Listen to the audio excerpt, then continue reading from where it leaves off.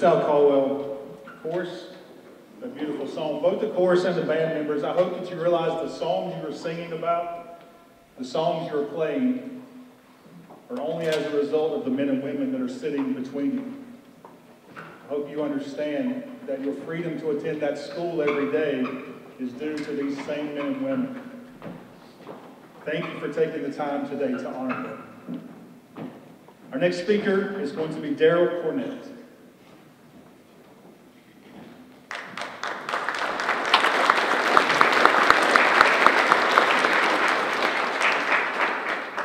Good morning. How about another round of applause for the band and the chorus on each side of it?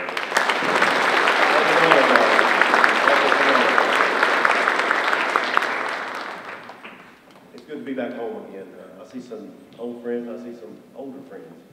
And just a little side note here, Tracy Townsend and I played football, baseball, basketball, you name the sport, in this very gym out on these fields many years ago. And we were very, very young starting out. And someone else in this room was our coach. I won't give a name now, but he's part of that older group now. So MD, appreciate you. So had a chance to talk to him a little bit, then get called up. Welcome to all in attendance today. It is my distinct honor to stand before you as we honor our veterans, families, and those in the community who support our military.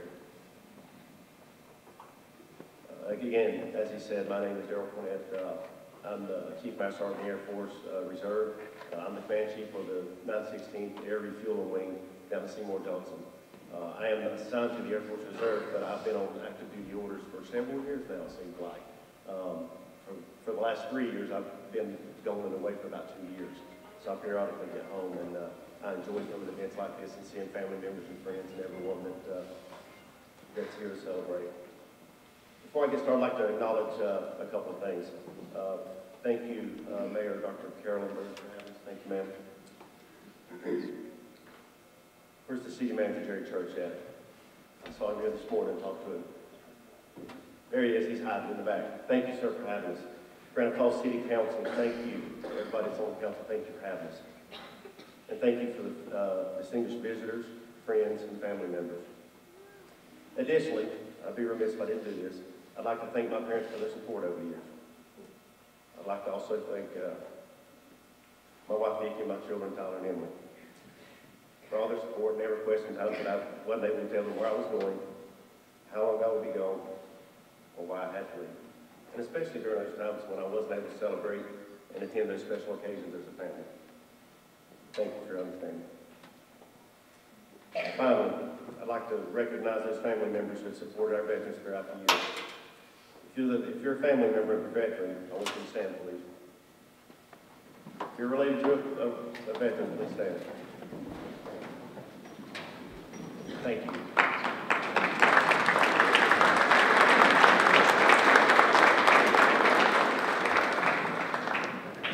These are the backbone of the family and what we do in the military. If it wasn't for them, we couldn't do what we do. They are the unsung heroes that keep the family actually together and shoulders the burdens of what we have to go through. You're a valuable asset to our nation, and we thank you. Today we are gathered here to celebrate and give thanks to our veterans, those active duty members, guardsmen, and reservists who have raised their hands to defend our country. November 11th is set aside to honor and celebrate that 1% of society that has the unique opportunity to wear the cloth of our nation. Approximately 41 million Americans have served in our nation's armed forces since General George Washington commanded the Continental Army. There are approximately 19.1 million veterans living today, and that continues to decrease every year. Just keep that in mind. 1.4 million are active duty service members. That's less than 1% of all of the U.S. adults. The largest group of living veterans are Vietnam veterans. Thank you, Vietnam veterans. And the median age of Veterans Day is 65 years old. I'd like to repeat something to you. The veterans know what this is. Everyone up here in our presence today have said this. I state your full name, do solemnly swear that I will support and defend the Constitution of the United States against all enemies, foreign and domestic, that I will bear true faith and allegiance to the same, and that I will obey the orders of the President of the United States and the orders of the officers appointed over me. according to the regulations and the Uniform Code of Military Justice. So help me God. Let those words sink in for a moment.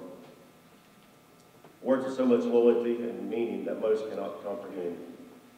Words so valuable that no amount of money can buy. It's a public statement that you're pledging your allegiance to the Constitution of the United States of America before God and man. That's the code our veterans live by. It's not an easy standard to live up to at times, but it is a commitment.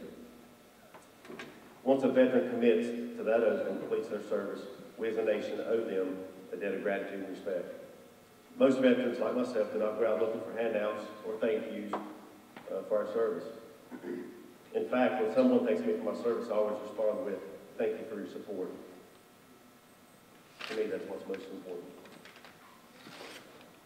Jose Harris once said, "A veteran is someone who at one point in their life wrote a blank check made payable to the United States of America for an amount up to and including his or her life." That is honor. And there are way too many people in this country today that don't understand that fact. At this very moment, we have hundreds of thousands of airmen, space guardians, Marines, soldiers, sailors, and Coast Guardsmen in every corner of the globe, ensuring that we are the dominant force on land, at sea, in the air, and in space.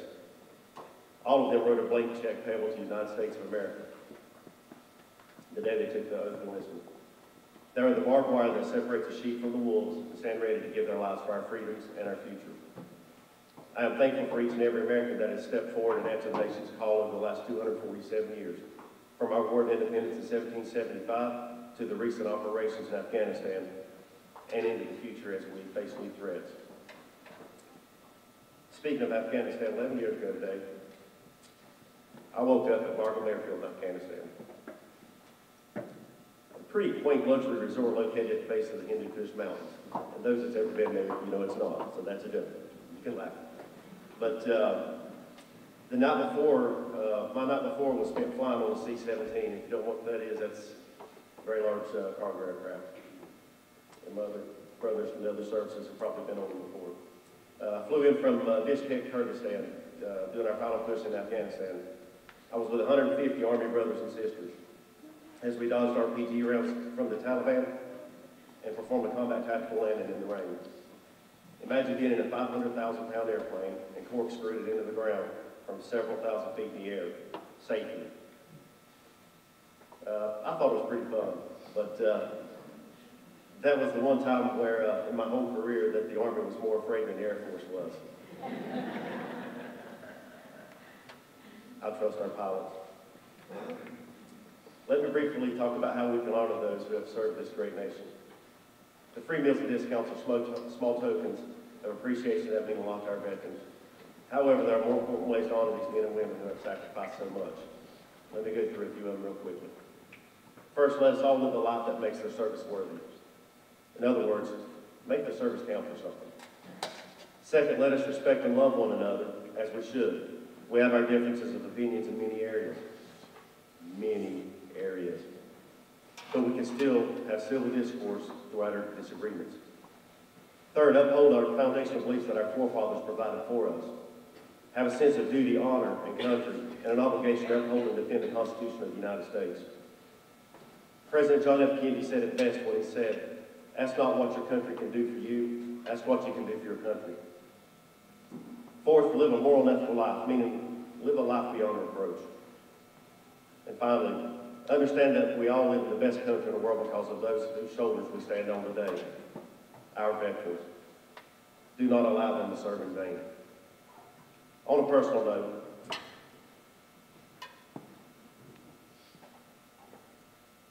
I love wearing this uniform. Probably more than anybody's ever worn it. And I love pouring in our young members at the base.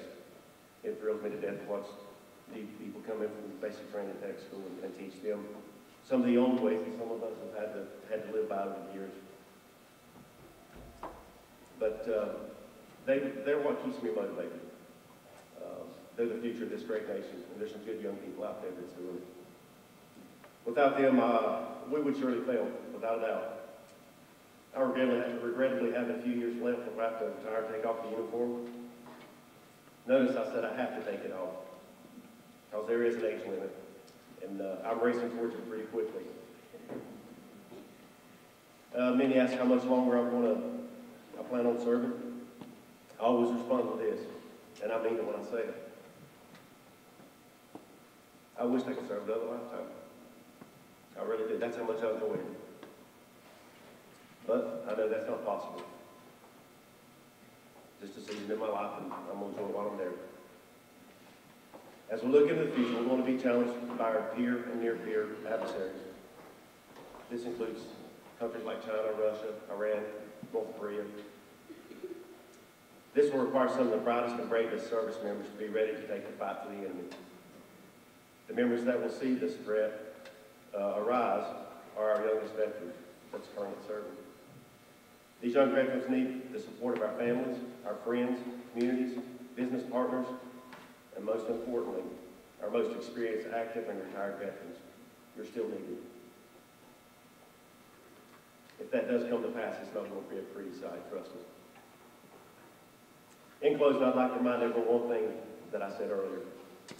A veteran is someone who at one point in their life wrote a blank check made payable to the United States of America for an amount of up to and including his or her life. That is honor. And there are way too many people in this country today who don't understand that fact. As we depart from this meeting, please understand that fact. Please understand it. Thank you for allowing me to be here today. May God bless each of you and your families, this community, our veterans, and the United States of America.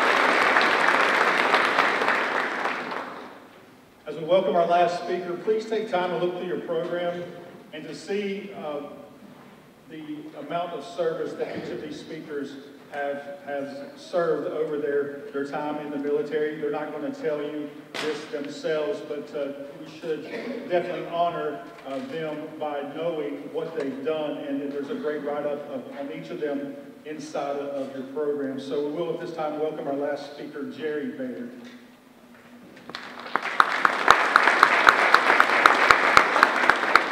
Hey, so I really appreciate you having me here today.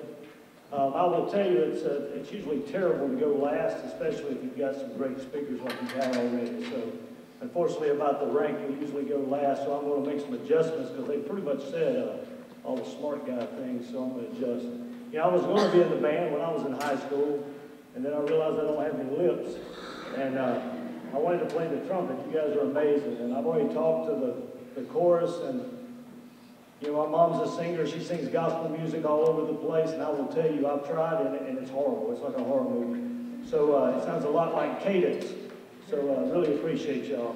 Appreciate all the effort that goes into days like this. You know, it's an honor for me to stand here. It's a privilege, in fact, to represent our veterans and to speak on their behalf. You know, they're an amazing group of Americans. You know, talking about that bio, and most of you look like me, that you probably need some glasses to read that font, but I will tell you, I've been in 35 years. I currently command a little over 2,500 soldiers, and like the chief said, you know, the best job I could ever have. I mean, I love serving this nation and her people. So much, in fact, as both my sons could have done anything, they could have been anything they wanted to be. Great athletes, super intelligence, and they both have chosen to serve in the Army as Army officers. And we need good Christian leaders like those two boys. Now, with that being said, I would ask you to continue to pay your taxes because they do like to eat. So I would appreciate that. So I've changed this up a little bit to make sure I wasn't saying the same thing, although important. But I'll tell you, I'd ask you, why do we celebrate Veterans Day, right? We're not the only country that celebrates it, but I will tell you, we're one of the first. Started back in 1918 at the end of World War I, pretty important time in American history. And we designated it as Armistice Day. And it was to remember those that fought in World War I and unfortunately those we lost in World War I. And go forward to 1919, President Wilson on the 11th month, the 11th day, the 11th hour, made it an official holiday, Armistice Day. Again, remembering those that we lost and those that fought in World War I. Fast forward to 1954, after World War II and the Korean War, we initiated what we call today Veterans Day. It was designated at that point, and it was a day that we remember all men and women that served in uniform. Separating Memorial Day is that day we mourn. This is to be a day of celebration. So I would ask you to remember that. If you'll allow me time for a quick story, I'll tell you I was a young boy raised in South Muddy Creek in Nebo, North Carolina, if you know where that's at, up near Lake James. We speak kind of the same language down here. I will tell you, I used to run through my yard, and I wanted to be a superhero. And I would chase my sister Belinda through the yard, and I would yell, "Mighty Man," and it immediately made me faster, stronger. I would jump much higher. Sometimes I'd blow right by her. Now, as a young man in high school, you can imagine it was frowned upon at McDowell High for me to yell it as I ran down the football field, so I kind of kept it to myself so I didn't get made fun of, but I would whisper it occasionally, and I would truly get faster and stronger. But reality set in, and when I became a high school senior at 139 pounds, and I realized how ridiculous I was going to look in tights with my skinny little legs, so I said, I'm going to go in the Army. So as a 17-year-old man, I went in the Army as a young E1, a private.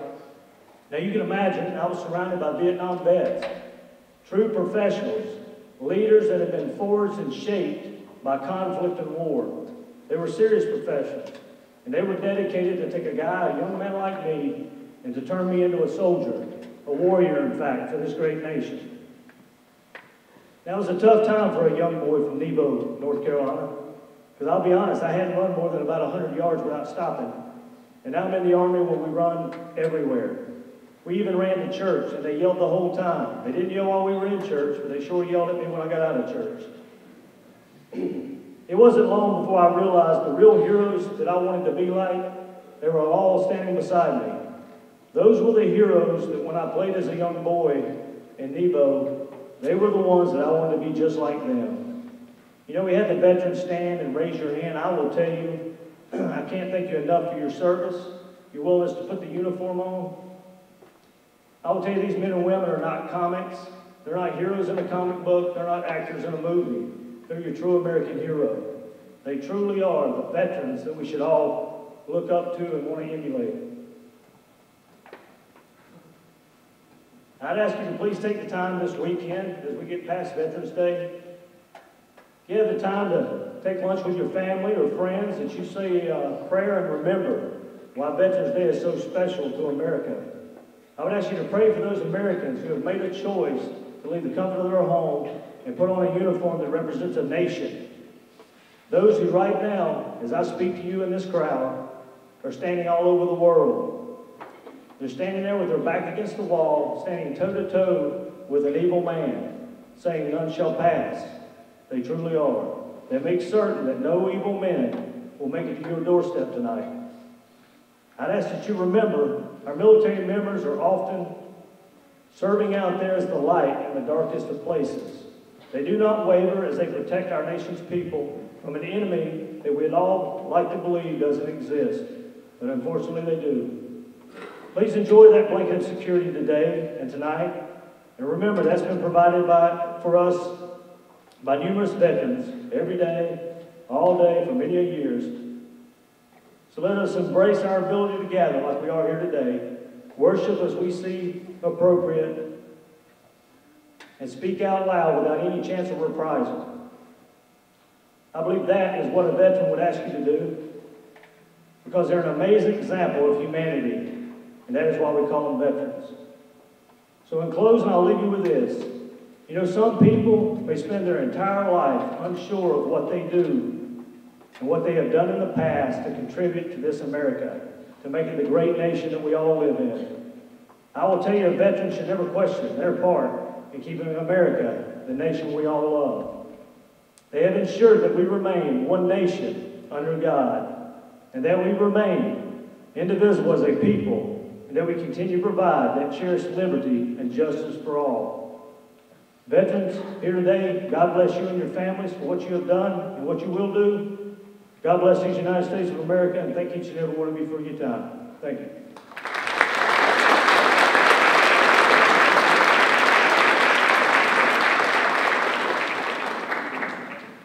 Thank you, Jerry, for those words. As you heard each of these men speak, they each spoke in different words about those who had written a blank check, those they witnessed on the battlefield lose their life, those that gave up a portion of their life for this country that we love. This time we're going to honor those that didn't make it home. They wrote the check in full, and they gave it all for us. If any of these members that we read are a family member of yours, please stand when you hear their name mentioned. If your family member was killed in action, and it's not on this list, please take time to think of that person during the reading of these names, and know that we are equally as thankful for their service as well. Murray R. Fisher. Isaac Partee Porch. Lewis Lester Spann. Corporal Joe L. Anderson, U.S. Army. Private First Class Rex Roy Annis, U.S. Army. Private First Class Walter J. Bolick, U.S. Army. Private Paul Boyd, U.S. Army. SFC Calvin Compton, U.S. Navy.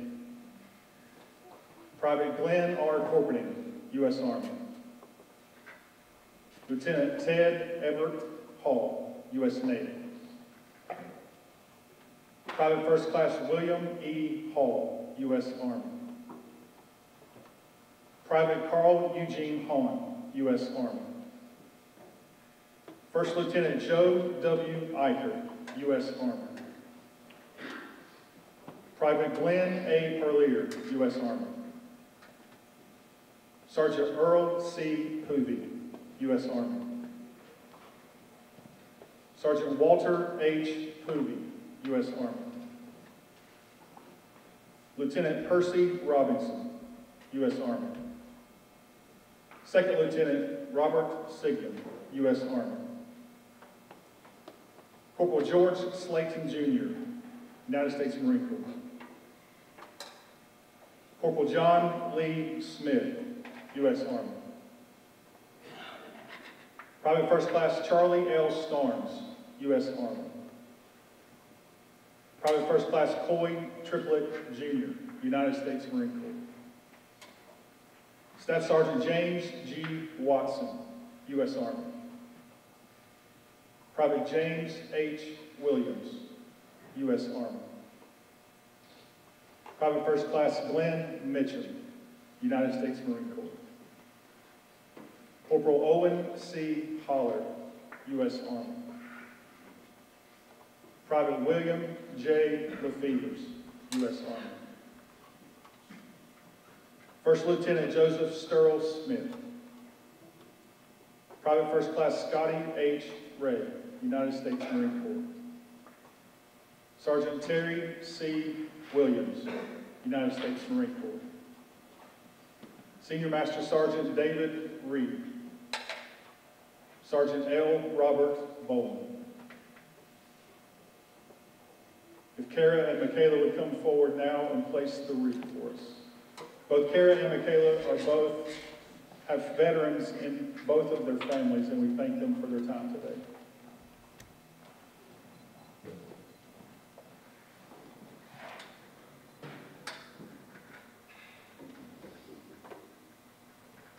If you would stand, please.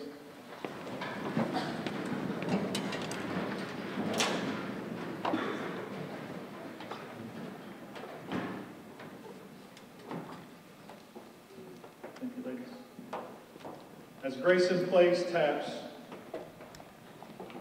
I will call stand to attention and then present arms to honor those that have passed before us. So all veterans, please stand to attention. Present arms.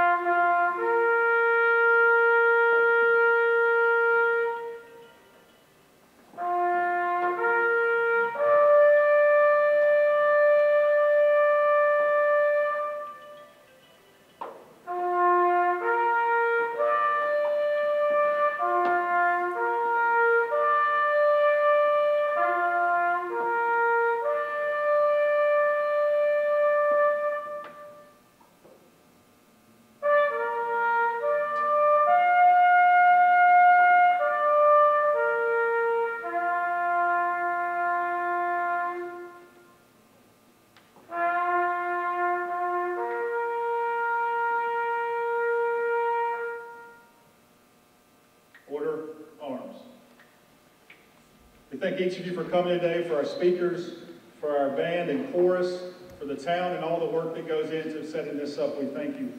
We thank you for families coming to support, but most of all, we thank you, men and women who serve. We love you. We thank you for what you did for our country, and that we honor you today and as always. This concludes our service for today.